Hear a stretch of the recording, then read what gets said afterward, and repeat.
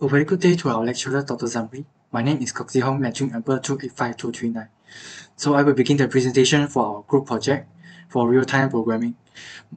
We are from group Powerranger. So I will begin by presenting for our abstract.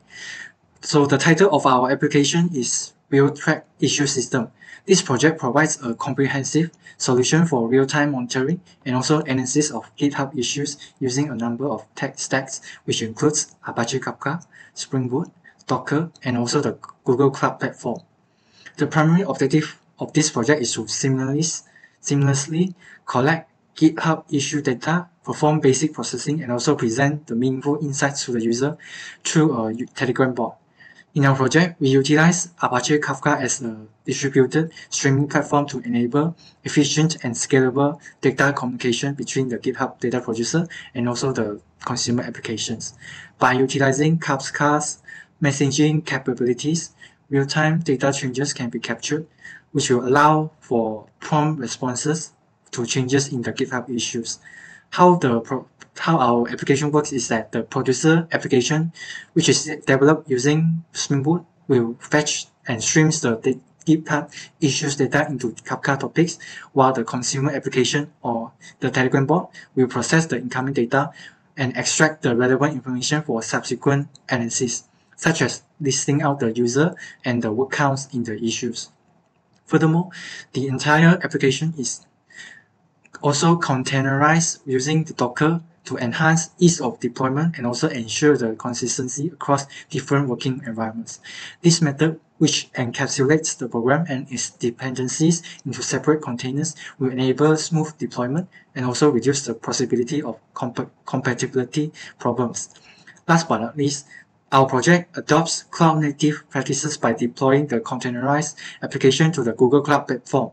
This will help in ensuring high availability, scalability, and also reliability of the application, and the GCP's managed services and strong networking capabilities will also streamline the deployment process and as well as providing a reliable environment for the real-time GitHub issue monitoring system. Okay, good day, doctor. My name is Isaac and my metric number is 285626. So I would like to present about the producer application of our system. So we have two producer applications, and doctor, you can see Kafka Producer 1 and Kafka Producer 2 in our system. So in this producer application, we have some directory, and in the directory we have some class that used to run these producer applications. So we go to the entity directory first. Okay, in the entity directory we have issue class, which is used to store the data received from the GitHub issue API.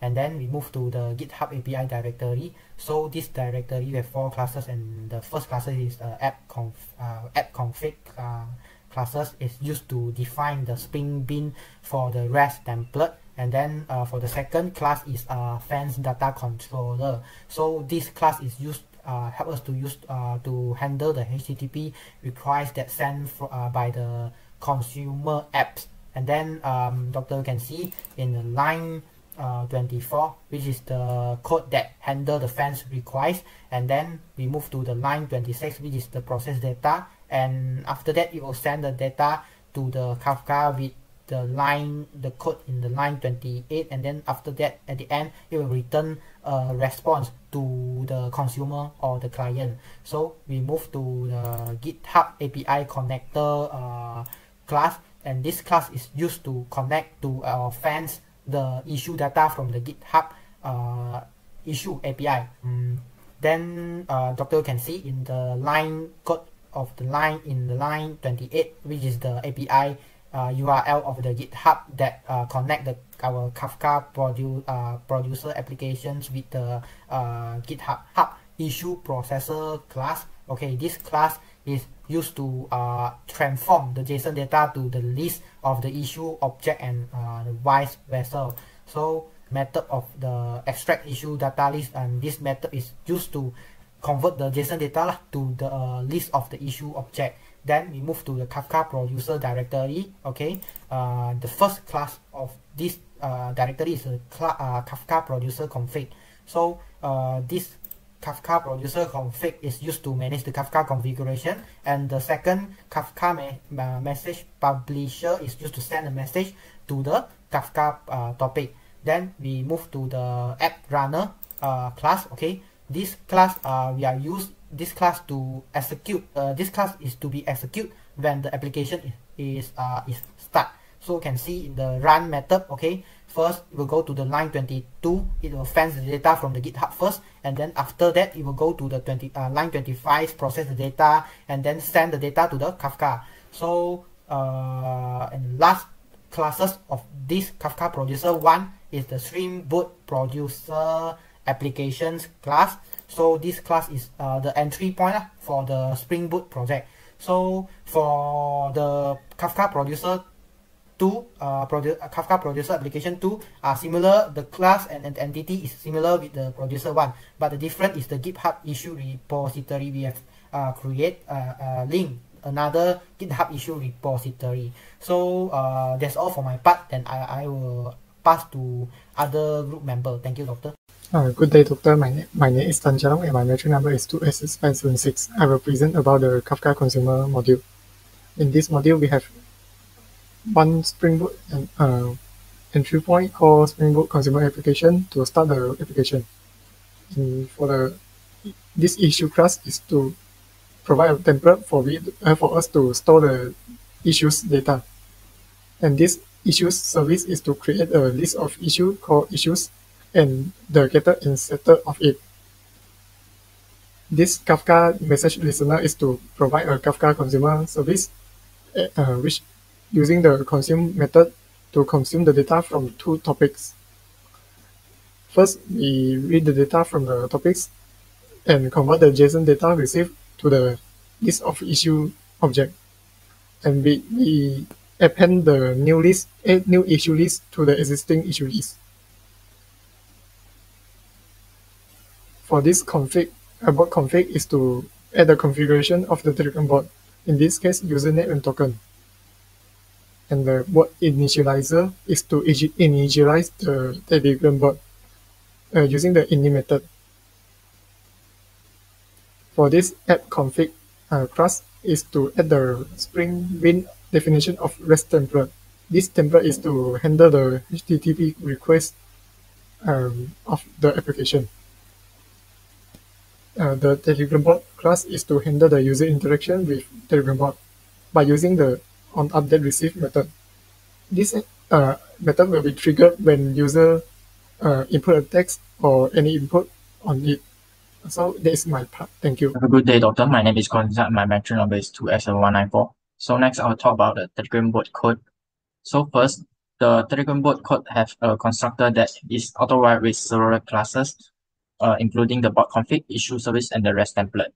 So it also have a add value signs that will inject the value from the properties file. So for the onUpdateReceive method, every time the consumer send a message to our Telegram bot, by default, it will display the message. Please enter with the following comments: start, fetch, display, and process. When user comment to the start comment, and it will display the welcome message, including our operation menu.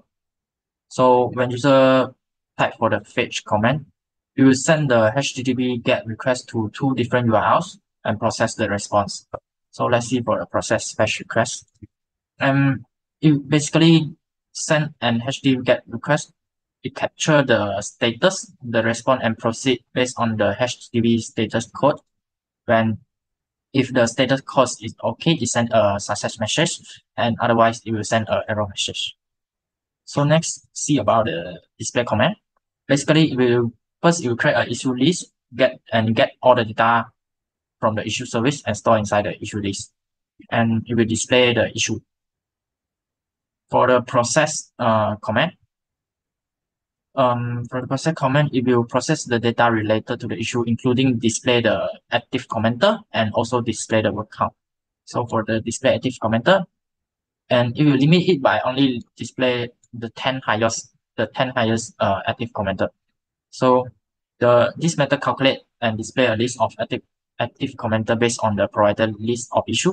It count the occurrence of the username and sort them by the number of comment in the descending order.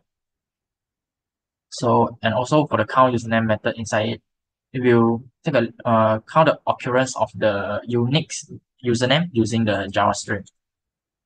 And next, for the last is the display will count. It will count the occurrence of the words and sort them also by the descending order, means the highest to the lowest, and also only display the top 10 highest words. So next is the last comment is clear. Is in the clear method, it basically clear the issue data, issue service data, and also send back the message list clear to the user. So that's all from me. Lectures and review with thanks to doctors. My name is Tanguan Shim and my matrix number is 2x7471. And today I'm going to introduce the applications of Dockers in our group projects. So in our group projects, we are using the Dockers to compile and also to package our Java programs into a image that can allow the user to run it inside a containers, which means the user can pull the image and also run the applications, which is the Java applications, in its own computer system or also in its Docker. So for this Dockers, we have created Dockers files, and first of all, we have defined the Maven versions that we have used and also the Java versions that we have used in this Java developments. So after that, we'll copy the parent project PLM files, and also we'll copy each module of PLM and sources into the build context. So we have copied the Kafka consumer, Kafka producer 1, and also the Kafka producer 2. So after we have done copy all of the sources and also the PLM file, we have installed the parent OM and other modules. And now we can proceed to the build sections and also package all these modules. So now I'll demonstrate on how to build and also run the Dockers file. And here we go. When I click on the build Dockers files, it will run. I will build the Dockers files and create it into an image and also run it inside a container. And here is inside the containers that the Java programs are already being successfully built and also being run inside the containers.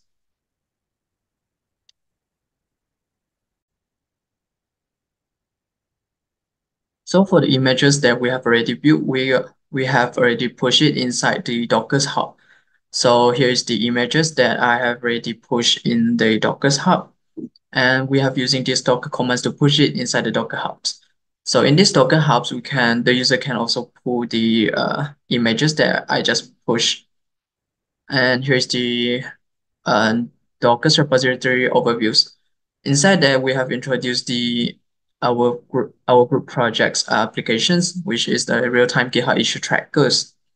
And also that will demonstrate how to pull and use the images. So for those users who want to pull the images, they can using this command to pull the images and run it inside its own Dockers containers, also in its machines. And that's all for me. Thank you. Good day, doctor. My name is Unyami with matrix number 28524. I'm going to present about the producer 2. And the producer 2, similar to producer 1, but it's different GitHub issue report. So as usual, we have to run our Zookeeper and Kafka. So we find this file under the script and run on it. It will automatically run and it will appear this. It means we run successful. So the next step is we have to start our producer. So we found the producer 2 files and found this Spring Boot and run for it. So when we run it, it will fetch issue data from the GitHub issue API and extract the fetches JSON data into a list of issue object, and it will convert the issue list back to the JSON data, and it will send the JSON data to Kafka topic. And after we run the producer file, we have to find our Kafka consumer file and run it. And the consumer file will consume the data from the topic and convert JSON data to an issue list. So when all done run, the Telegram bot will be run. So let's look at the Telegram bot now. So this is our Telegram bot. So let us click on start. So it will give us this notice. So we click on the fetch. So after we click on the fetch, it will have data successful. So when we click the process, it will get the data from the issue and display all this. So that's all from me. I pass to the next presentation. Now I will show our deployed application.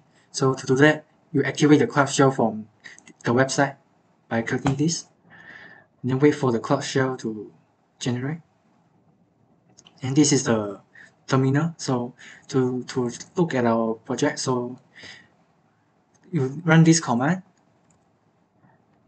This is our cluster. So we need to get the credential. So click on authorize. And then next is use this Kubernetes logs. Real track issue system deployment, which is our deployment. So as you can see, this is our application that we deployed in the in the cloud server. API GitHub 背回箱. That's all for my presentation. Thank you.